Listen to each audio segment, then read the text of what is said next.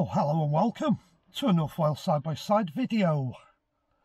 Right, what we're going to have a look at here today is maybe a solution to those of you who don't use your cars as often as other people do, where they're having the 12-volt battery issue.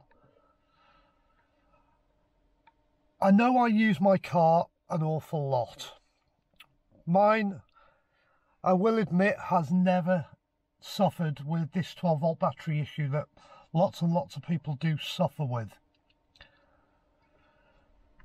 Let's just go back a few years and go back to 2020 when we were in our COVID lockdowns, and Toyota issued a press release, and they already were aware that the 12-volt batteries were going flat on Yaris hybrids. But then there wasn't so many of these Mark IVs about.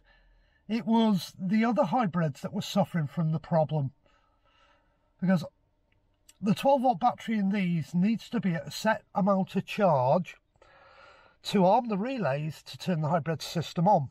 And once it drops below a certain voltage, it will not turn the relays on. And there's only 2 relays it needs to activate. But the car's been programmed in such a way, the computer's looking for X amount of volts.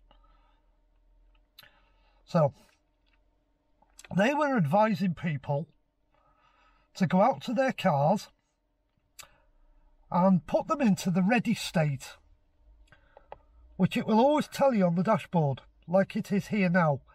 It's in the ready state. And to leave them powered up for half an hour, 40 minutes, at least once a week.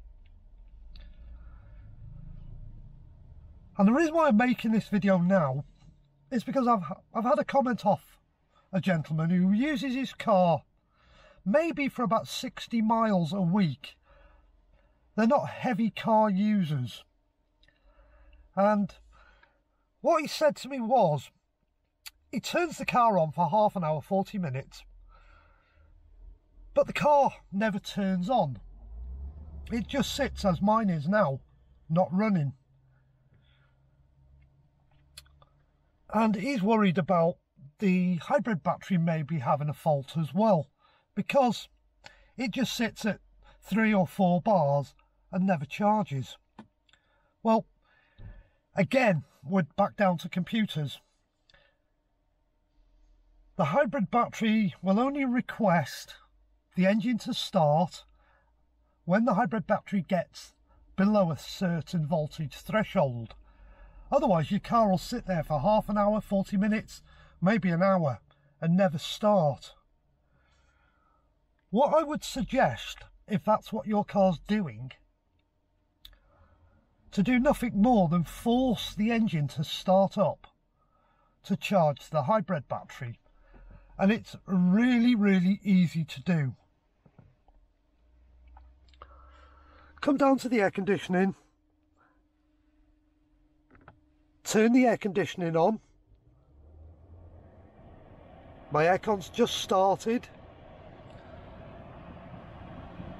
but the car still has not turned on.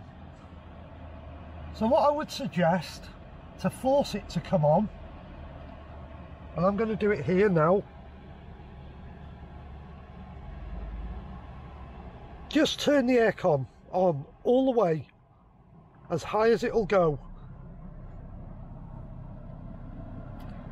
And that has now just forced the engine to start. In this state now, you can leave the car and it'll charge the hybrid battery. It'll also charge the 12-volt system.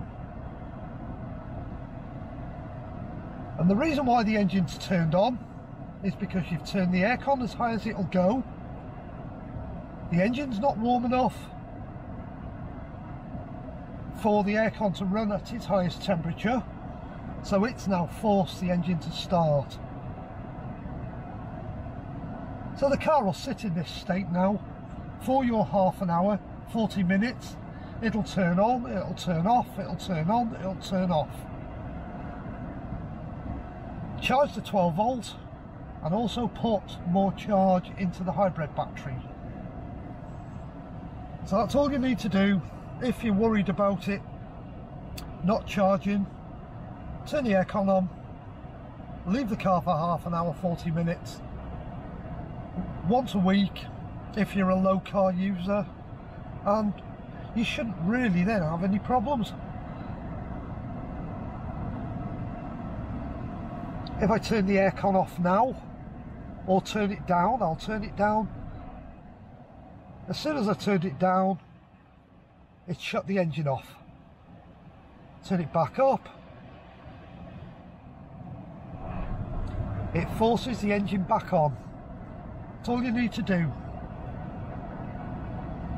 For the amount of fuel it uses, it's minuscule. It doesn't matter. The car's quite happy to do this for as long as you leave it. Thanks for watching. Please consider liking, please consider subscribing, and I hope that answers the question of what you should do when you're having a half hour, 40-minute battery charging session in the car.